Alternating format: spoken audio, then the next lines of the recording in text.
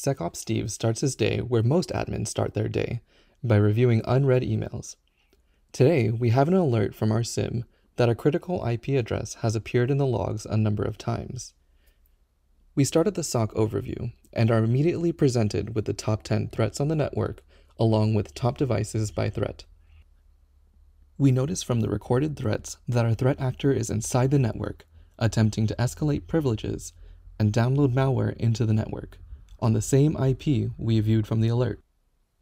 Building more context into the event, the AMP policy seems to have caught repeated attempts at a few file downloads, and the URL reputation filter has caught the rest.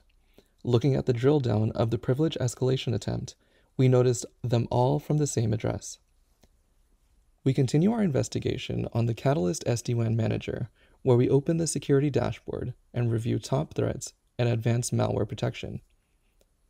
Drilling down into the dashlets, it's now verifiable and we've completed our investigation. With a few clicks, we identified the root cause thanks to Splunk and Cisco SD-WAN integration. From here, we can take further actions, for example, adjusting the security privileges for a given subnetwork or user.